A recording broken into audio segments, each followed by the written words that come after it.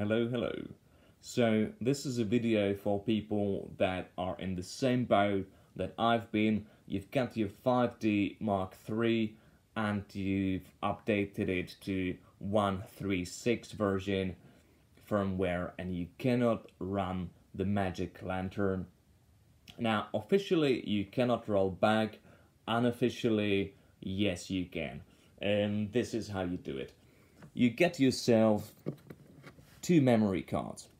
One memory card will have the 1.3.6, the exact same of what you are running inside your camera.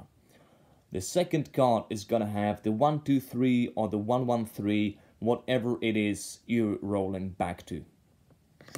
Put in the one with the 1.3.6, start your lovely camera up, go into your menu. For me it now says 1.2.3. As you can see, for you this will say 1.3.6.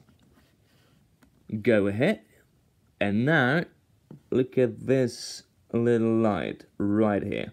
So firmware update program. At the very beginning this light will glow red, which means the camera is accessing your memory card. It is looking at the firmware inside your memory card and it is looking at its hash key. It's checking and verifying, is this a software or firmware that I am allowed to load up. It checks that, the little light goes off, and here is your window of about 5-7 whatever seconds.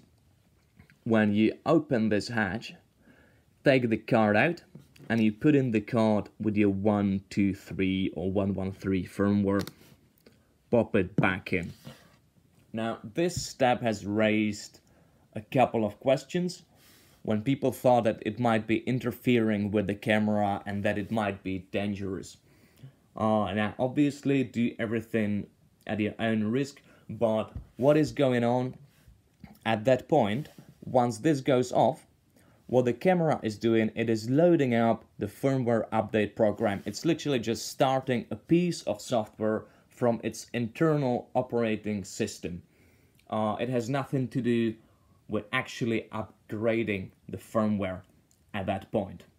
So it verified that it's okay to go ahead, gets a green light, goes ahead, and you just switch the source card when it's starting its little operating system.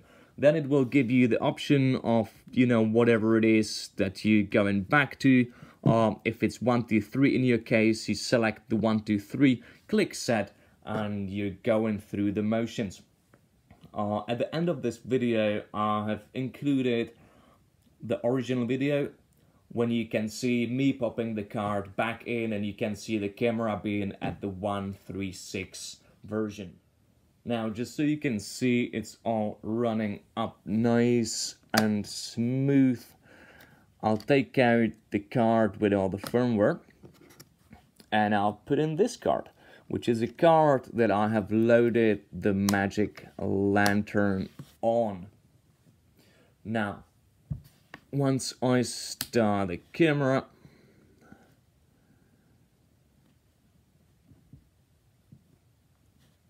click the delete button, and here you go. Here is all your wonderful, amazing Magic Lantern options for you to play with. So go right ahead, have fun.